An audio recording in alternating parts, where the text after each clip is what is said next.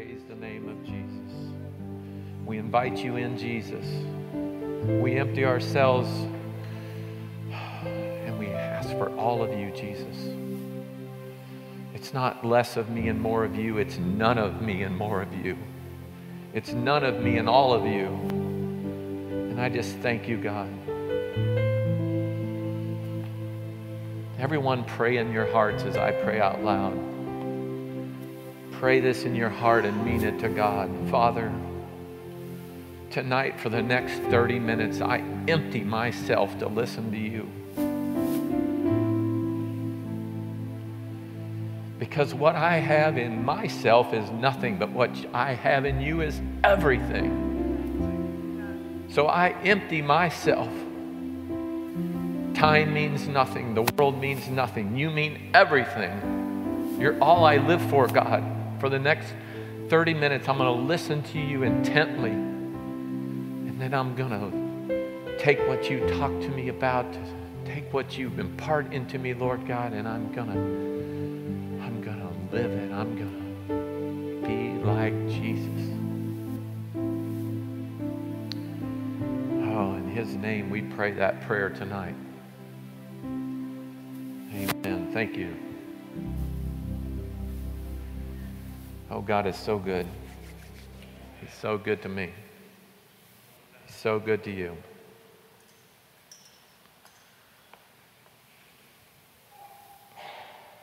Pastor asked me a few weeks ago, he said, I'm going to go on a conference. Can you cover?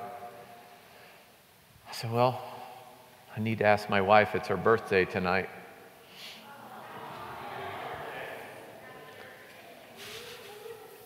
But I said, I know what she'll say.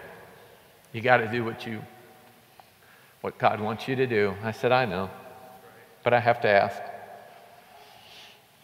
And you know, in the past, I would kind of get nervous, or, you know, it's like going up to a test time. You feel the pressure and what does God want to do? But it didn't come this time. I'm going to take you on a journey tonight. A journey with Jesus. It's my journey, but I know it's your journey. But I can talk about it because it's my journey.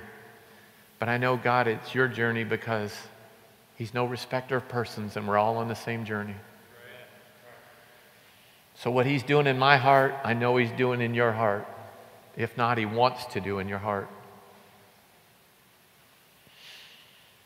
A lot of things led up to this journey.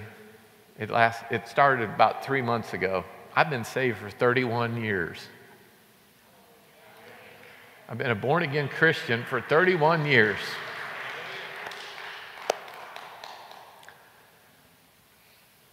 Have I always acted like it?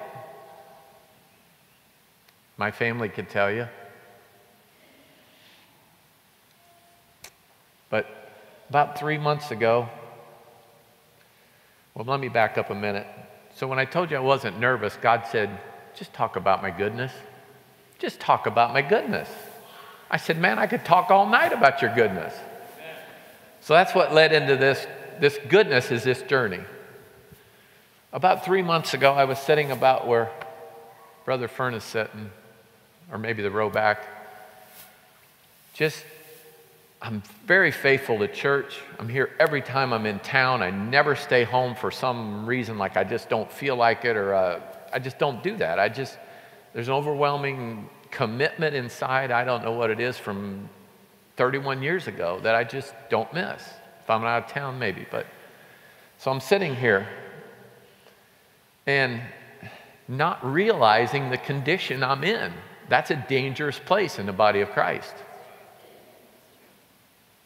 And out of the corner of my eye, I see someone obedient to God do something. Heaven came in.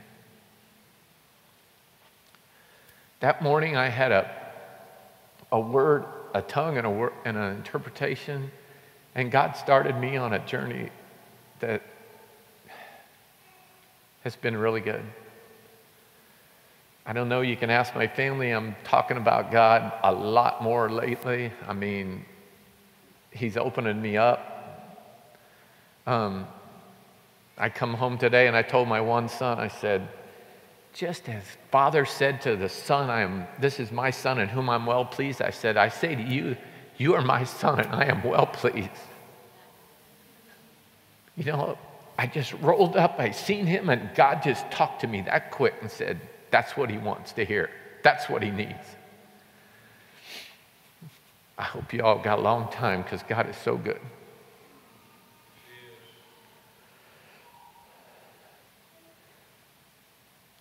And I didn't realize until that week, and I watched somebody be obedient, I'm pretty lukewarm. And God doesn't like lukewarm. I'm routine. I'm consistent. But am I living it? And in this 3 months, I've heard so much stuff. I'm so full, it'll never come out like it polished. But just hear what the Spirit has to say in it. Amen?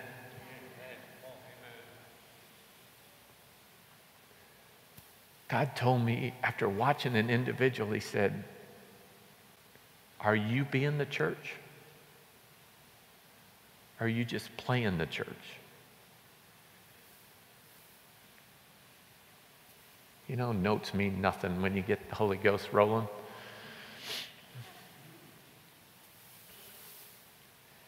You know, Jesus was headed to Jerusalem to Passover.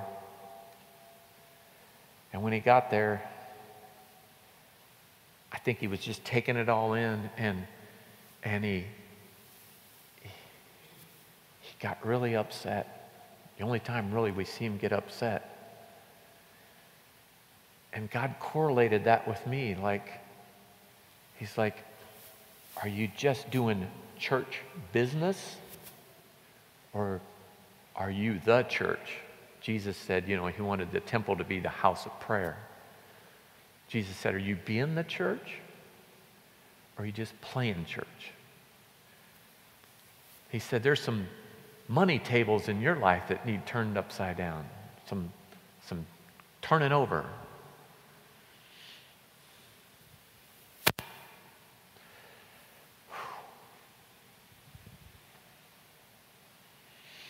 I thought I was in his will,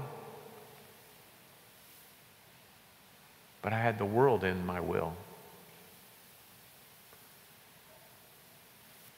I was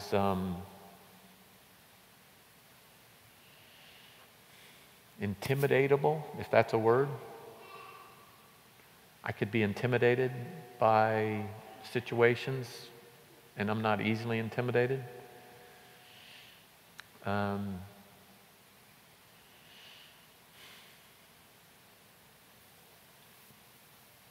Could be very judgmental. Who do they think they are? That ain't how Jesus would do it. And in this 3 months, God showed me right back. He said, well, that ain't how Jesus would look at them.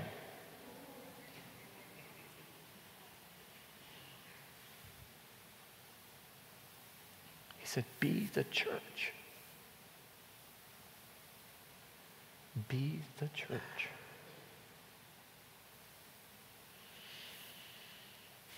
What does Ephesians 5 say?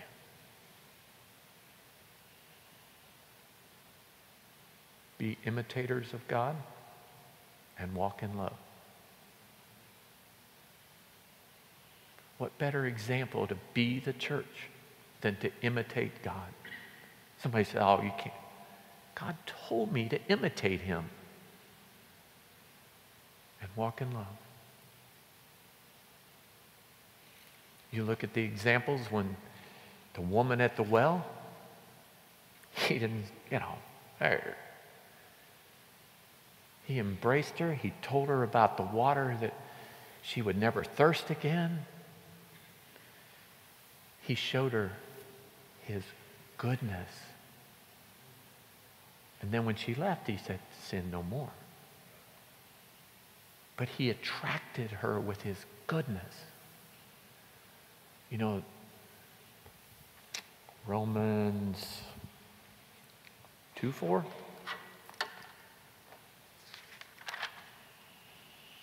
No. Yes, Romans 2:4. The goodness of God leadeth man to repentance. Been some people said, well, that means that God's not judging sin or this. When I think of my God's goodness, I think of everything that makes him up. His character, his strongness, his steadfastness. He doesn't waver. He doesn't waver. He doesn't waver so much that he can't stand sin. You know, it's kind of like being in a courtroom and the judge knows the law. And the judge feels sorry for you, but he can't do anything about it because he knows the law. And you're like, but judge, I can't deviate from the law. Our God is just like that. He can't deviate from the law. But it broke his heart. So what did he do? He made a way. And that way is Jesus. You went up in court. You had no lawyer. The judge was like, man, I feel so bad for this guy. He has nobody to represent him. And he's guilty to death. I have to sentence him. It's the law. And he says, wait a minute. We have a special advocate. And it just happens to be my son, God said. And he took my place. He said, Father, can I take their place?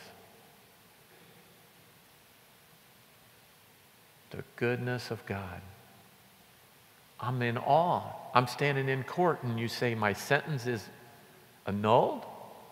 This guy took my place? What must I do? Just believe. Just believe. God says, just believe that this substitute I gave for you is real. Just take it literal. Amen. God is so good. You could go on all night about how good God is. Oh, God is so good.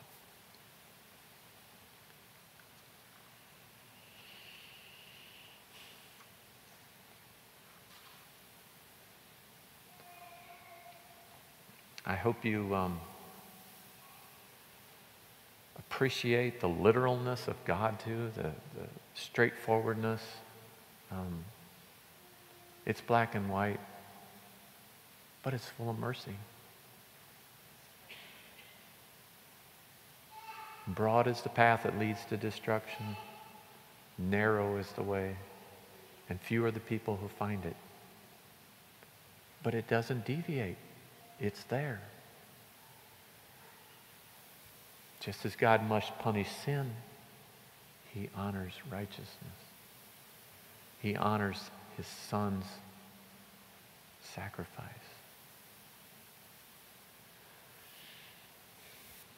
I heard about 2 weeks ago, my wife and I, we were at noon at the,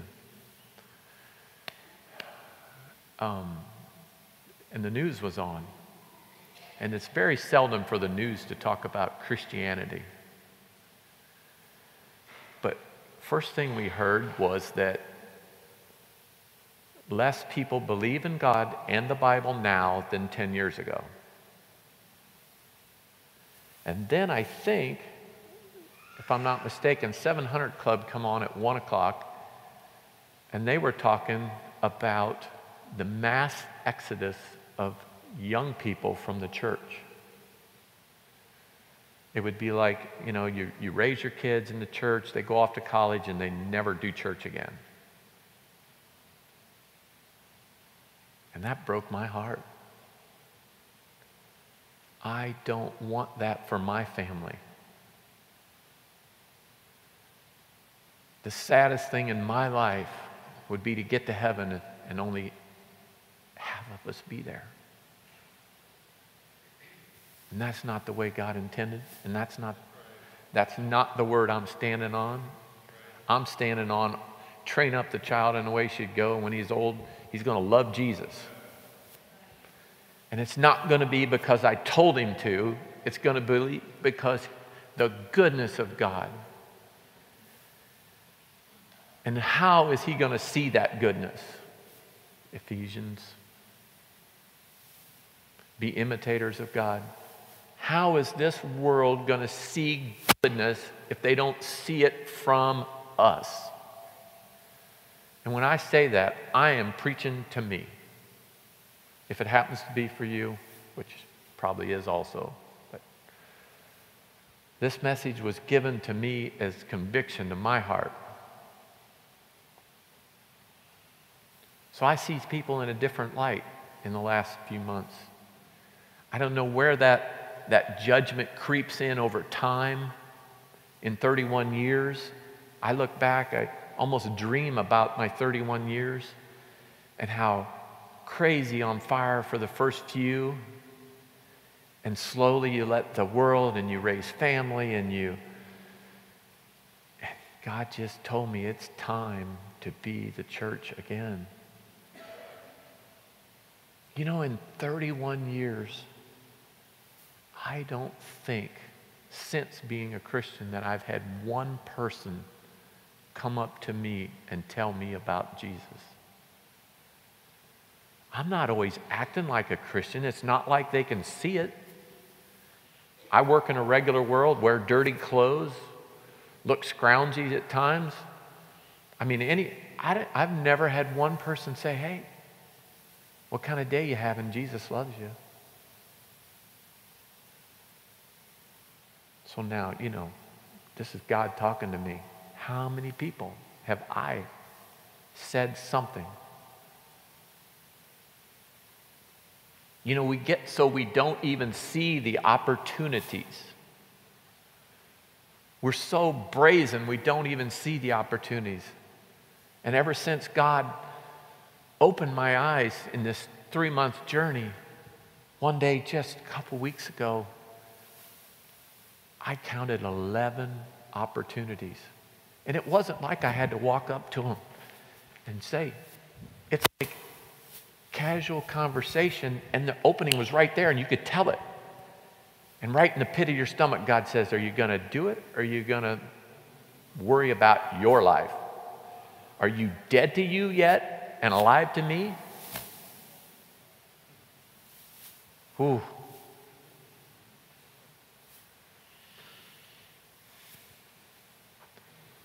So as the word Lisa used, leader,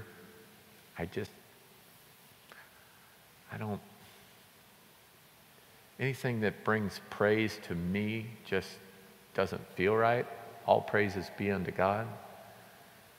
But I think it's fitting for me to bear my heart and my shortcomings first,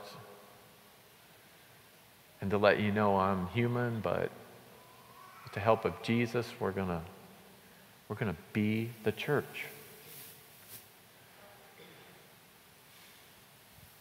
So how big would this sanctuary have to be if we just showed the goodness of God every day?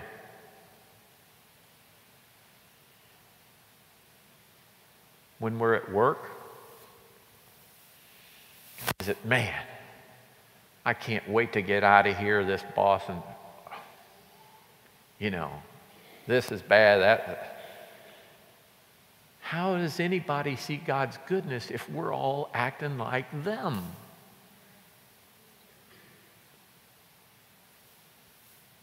Or are we the one that just, no matter what happens, we're willing to help, things ain't the best, but it don't matter, God's in control, a little different tone, hey, so what? I lost my life when I accepted Jesus. I ain't got anything else to lose now. I'm in him. You know, somebody cuts you off in the grocery store line, or you get cheated for a quarter or you're $1. How come you can't make change right? Or is it more like, that's okay, honey, God loves you and he took care of all my needs and it'll be fine. You know, I'm guarding my heart really close, especially the last week. I mean, even driving to town, some little thing, and I'm just like, nope, I'm not letting that in. And when you don't let that in, you are not offendable.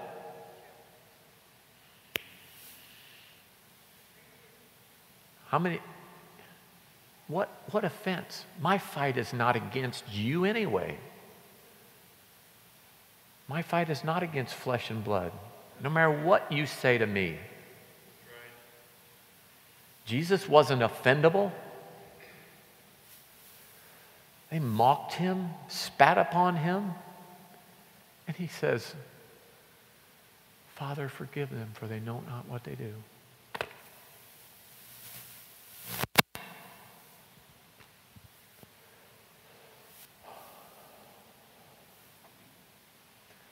Be imitators of God and walk in love.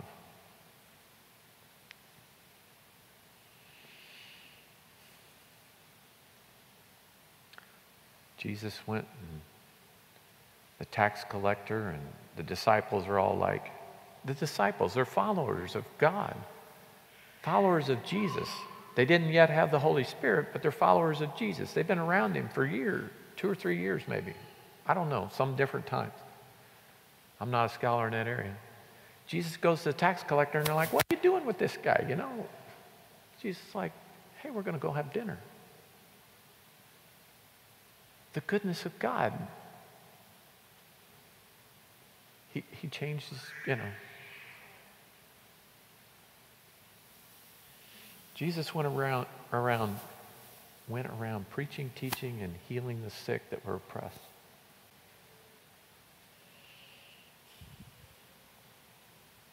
I said, God, seems like when I lay hands on people, I don't always see anything. He said, are you going to believe what you see? Or are you going to believe what I say?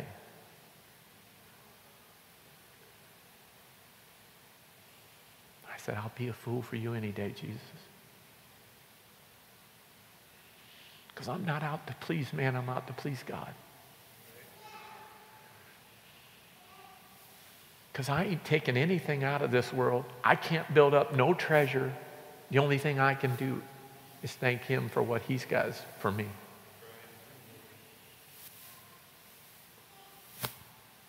I'm not ashamed of the gospel. It is the power of God unto salvation. So I sort of believe that in my heart, the goodness of God gets people interested. If you had somebody at work and they're like, Quali, you're different. Tell me about it. Or what's in you? That's the goodness. Sort of getting them. Then you have the power. Then the gospel, hey, I know this guy, this Jesus. He's changed my life. I'll never be the same. I laid down my life for his life and I'll never die.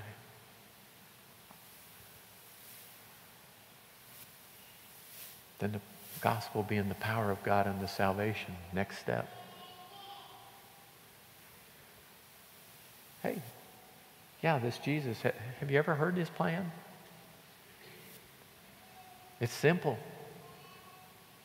You can't pay your debts and he can.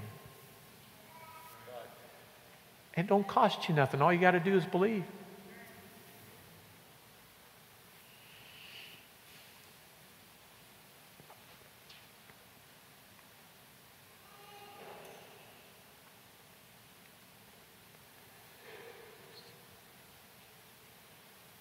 if I sell out to Jesus, I need to be happy.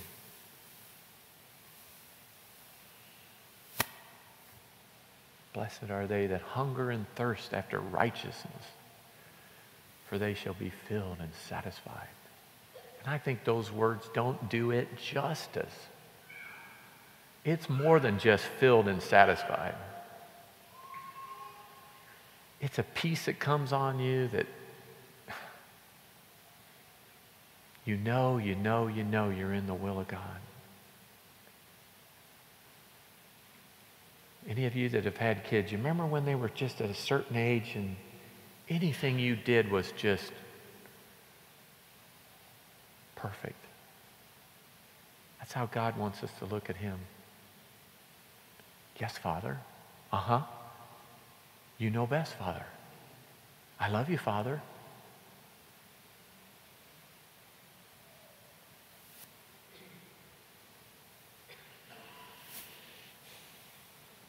Anytime you want to remind me of what I said tonight, be welcome.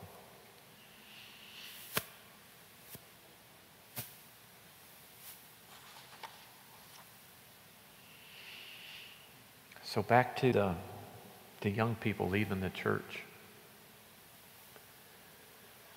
You think it's a possibility that they're tired of hearing and not seeing the walk?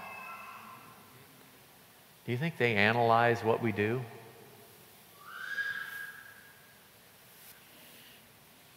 Do you think they can read between our lines? Especially if they're in your family?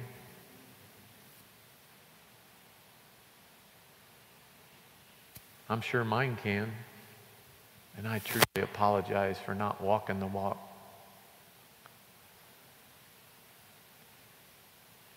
But I vow to give Jesus my whole heart, my whole life, and to be the church. Do you vow to be the church with me?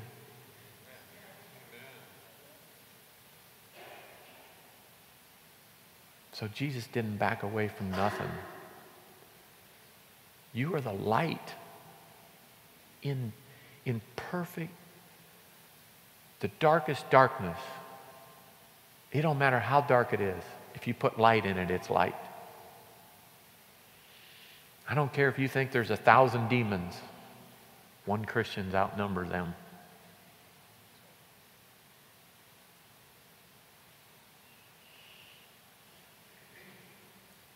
So just as you take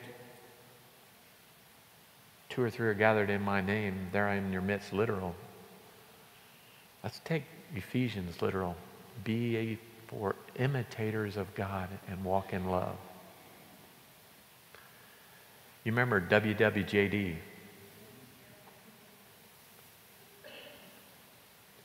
That was a big thing. I mean, it's kind of died down a little now. They had bracelets and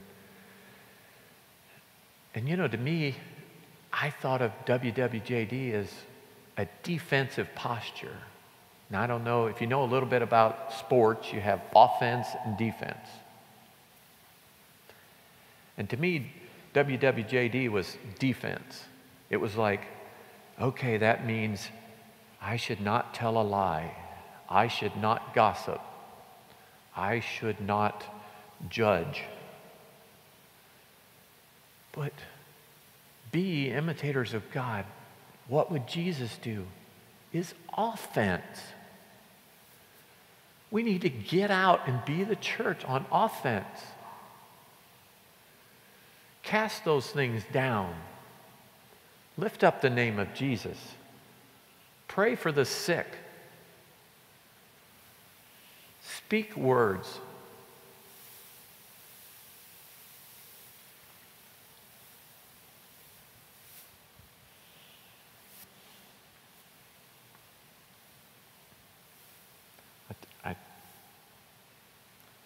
I just keep telling myself, and telling my wife, I'm not offendable. Now that Jesus lives in me, I'm not offendable because there's too much to do. As a church, we've had this church has been very protected, very guarded about offenses and stuff. Our pastor is great at keeping stuff like that. I've been here since 1993, but before that I had like 3 churches in 10 years or something, and it's always about struggles and power and splits and that. But when we walk with Jesus, there is not that. We have God's work to do. We can't be worried about what's happening, this and little thing, It's what did Jesus tell me to do? If we all look to him, we're all going the same direction because we're all looking to him.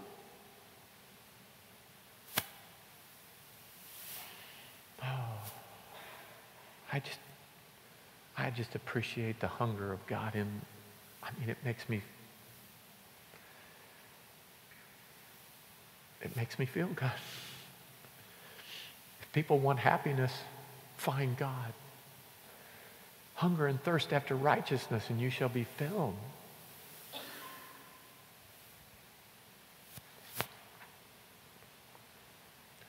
So in the early church, what did they do when they had a meeting? Psalms, hymns, prayers, and they prayed for each other. How many times do we walk out, and I've been so guilty of this, knowing somebody had a need and I didn't even walk over and pray for them in church. I vow not to let that happen again. I want to be the church for God. So as we wrap up tonight, let's pray for one another. If you have some need in your body, just stand up and stand up. If you have some need, go ahead. Steve has a need. So 2 or 3 of the believing ones. It's not a pastor gospel. It's the believing one gospel. If you are a believer, reach out and touch them. And just let's be the church. We're not ashamed of the gospel. Jesus is here. Just start praying for him in Jesus' name. Lord, we just thank you, Lord God, that we're going to take your word literal. We're going to lay hands on the sick. And we're going to see you work in their lives.